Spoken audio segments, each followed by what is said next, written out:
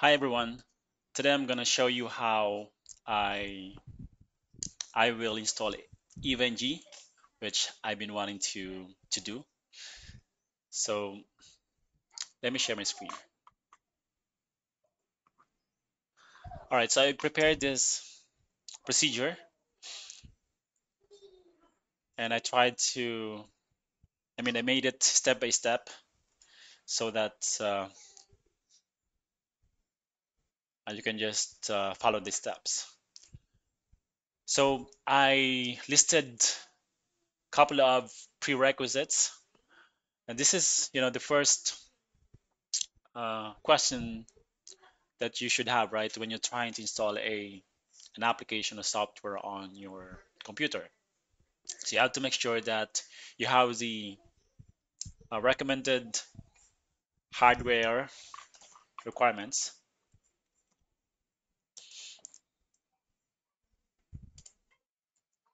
so that you know that you know the the application will perform as expected and it's not gonna cause your laptop to slow down or something like that.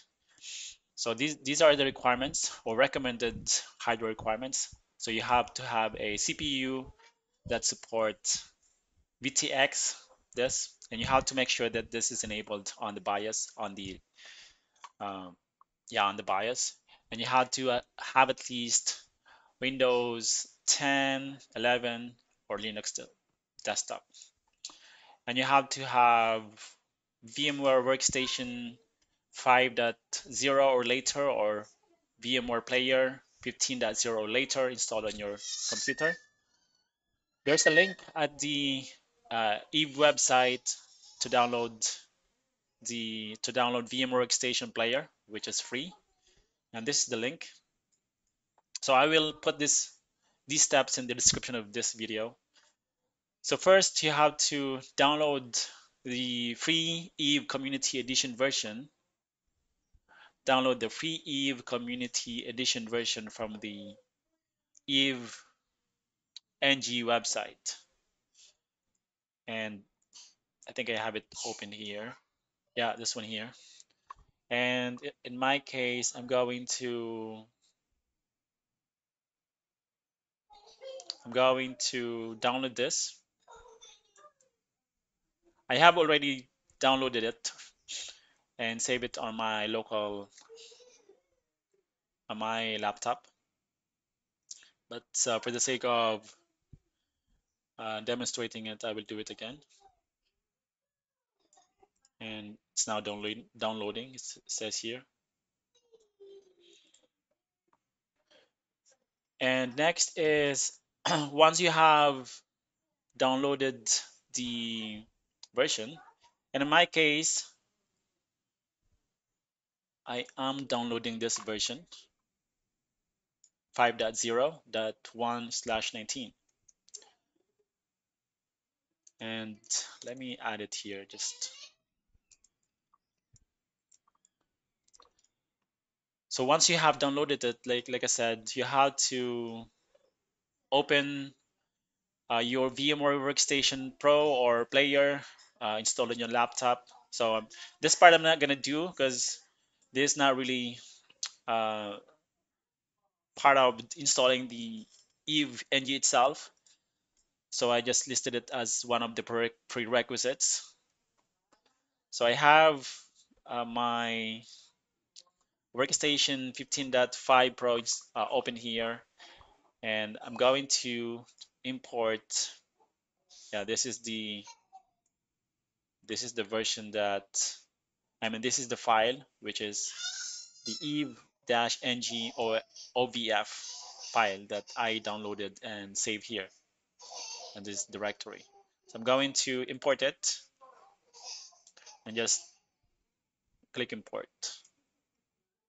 It's gonna take a few seconds.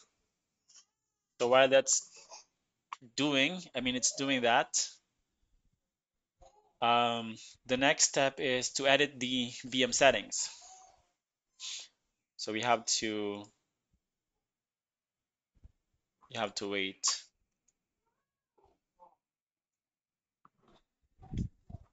Looks like it's still importing.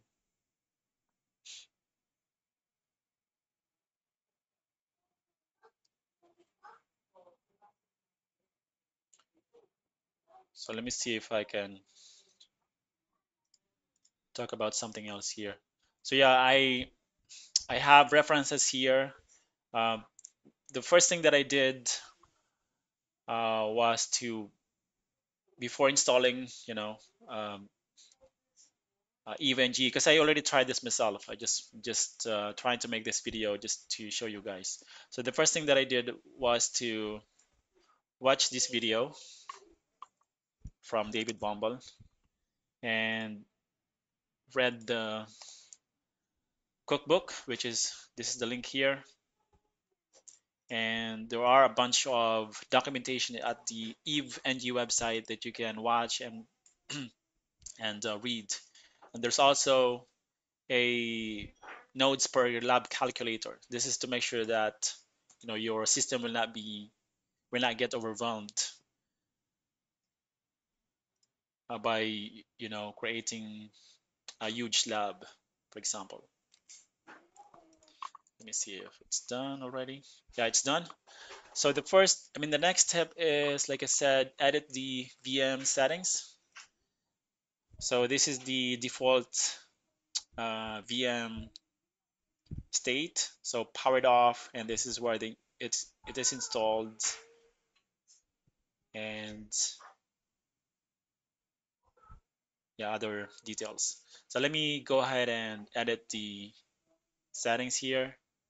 So my laptop has a 16 gig memory. So I'm gonna let the EVM use 8 gig, and prior sources, I'm gonna make this 2 here. I'm gonna make 2, and you have to. This is part of the prerequisites. Prerequisites enable this feature here, VTX um, or EPT or AMD-V slash RVI. And the hard disk is fine. So network adapter, since I'm using a laptop, I'm going to use this feature, NAT. Check here.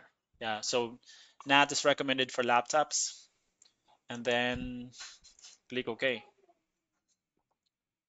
And then power on the VM and log into the CLI and configure the network settings. Okay, powered on.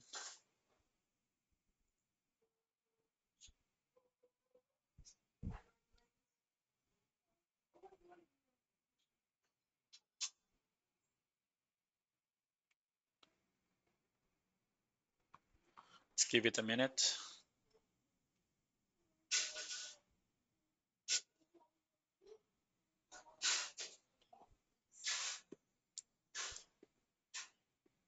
Okay, so username is, not sure why it's doing that actually. That's gonna take a few more seconds. You have to probably look at this because I think it's an issue, but it's gonna continue anyway.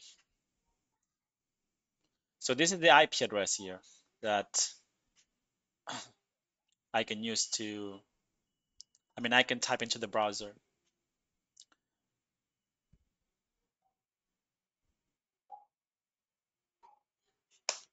Click enter. No, not yet.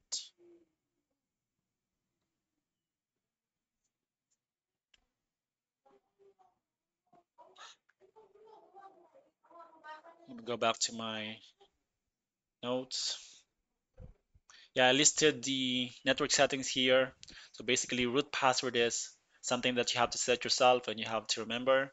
Hostname is, in my case, I'm going to use the default one. DNS is the default one as well. I don't really um, to have to worry about it.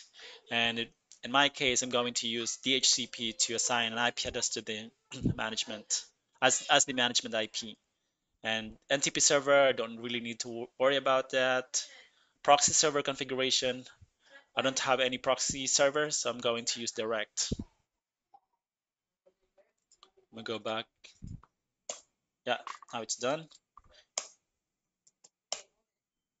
Okay, so root password, I have to set it twice. I'm going to use the default host name, DNS name, and DNS domain name, default as well. And I'm going to use DHCP like I said, and just click OK. And then I don't have to worry about the NTP server and direct connection. Done.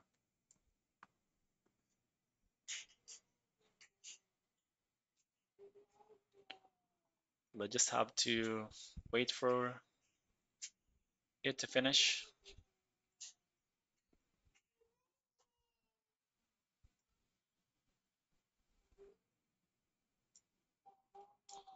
Okay, now the next step is get the management IP from the CLI, which is that IP. So let me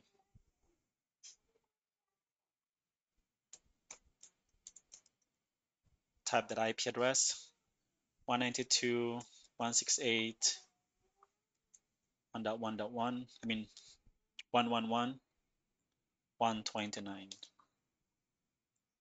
And I go type this into the browser. And here, the default username is admin, password is Eve, and I'm going to choose HTML5 console. So admin, Eve, that, and login or sign in. The next step is I'm going to add a new lab just to test that um, my Eve NG is working as expected.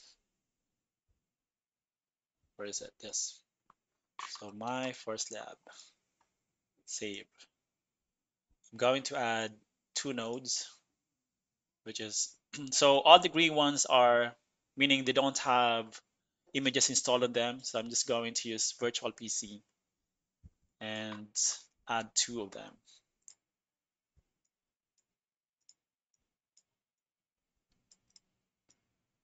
Now we connect these to each other. You can't do that. Okay.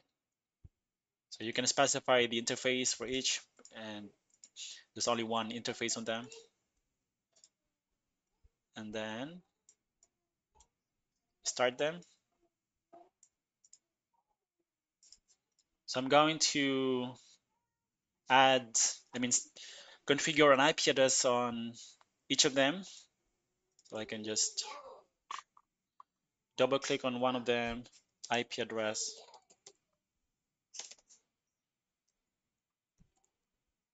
1.255.255.255, oops, .0, and assign the other one as well, assign an IP address as well here.